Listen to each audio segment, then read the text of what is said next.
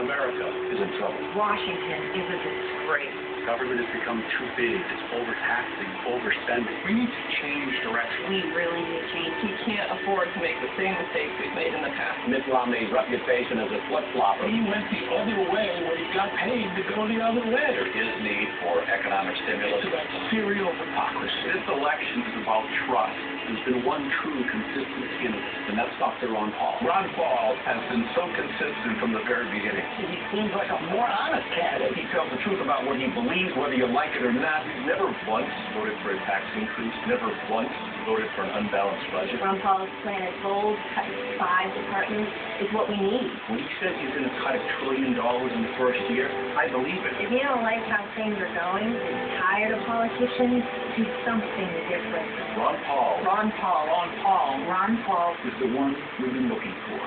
I'm Ron Paul.